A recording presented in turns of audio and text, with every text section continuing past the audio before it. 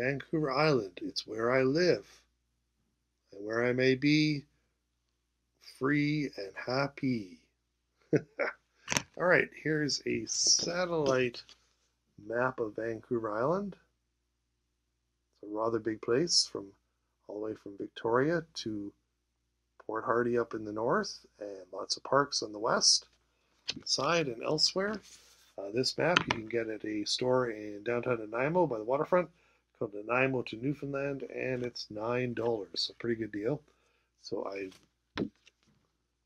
people really love Vancouver Island. I tend to give them this gift. And it has all the towns and cities and a lot of the big mountains, and it has most of the lakes and rivers. All right, quickly, I'm going to give you some reading recommendations for the island.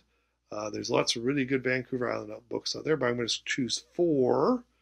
And the first 2 are to do with something, they actually tell you a lot about history, but through ghosts and hauntings. The first book is called The Haunting of Vancouver Island.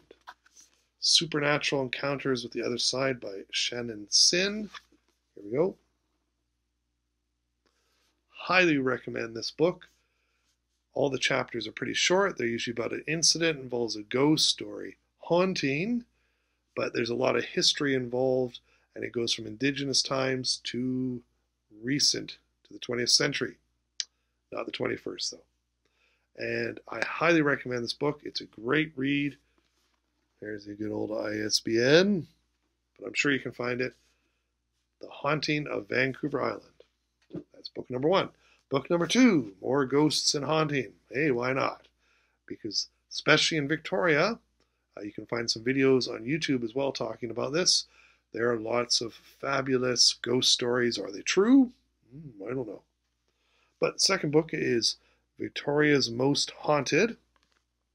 Ghost Stories from BC's Historic Capital City by Ian Gibbs. There we go. Again.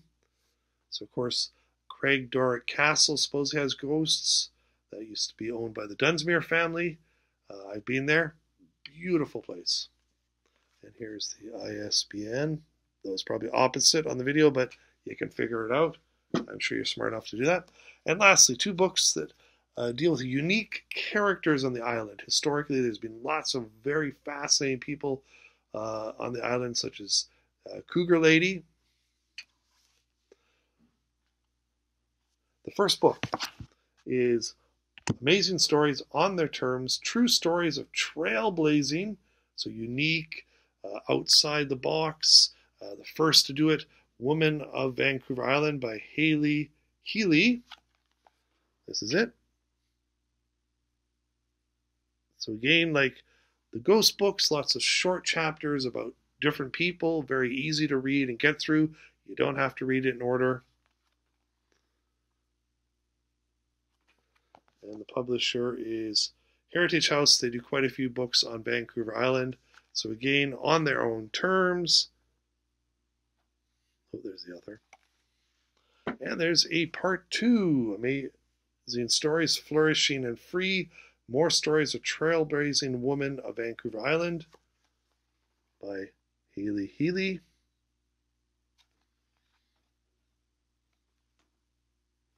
Okay, so yet again, another great book about fascinating people, in this case, women of the island. So hey, if you want to learn about ghosts and women at Vancouver Island, 4 excellent books.